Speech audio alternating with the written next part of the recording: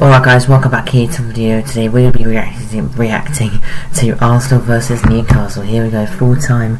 Arsenal fought, Newcastle won. Very good result. And as you can see, Joe Willock did actually score for Newcastle, which was pretty interesting. Also, he used to play for Arsenal. But yeah, here are our goal scorers today. An own goal, I really like the own goal.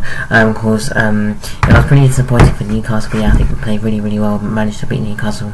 So yeah, I think Newcastle didn't play too well in today's match. I thought this would be quite a challenging match, which I only went 2-1 for, but yeah, it seems that Arsenal have got behind their club after losing to Porto in the Champions League.